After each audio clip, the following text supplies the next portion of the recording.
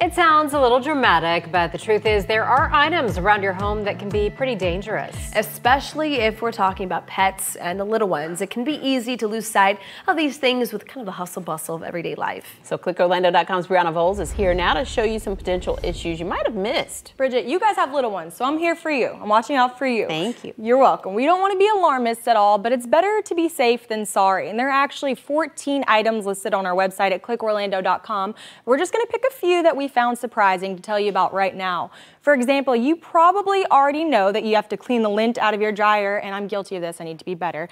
That helps you avoid a fire, but what you may not have realized is if you have a gas line, you have to clean the vent out because you run the risk of carbon monoxide poisoning. Okay, at number 6.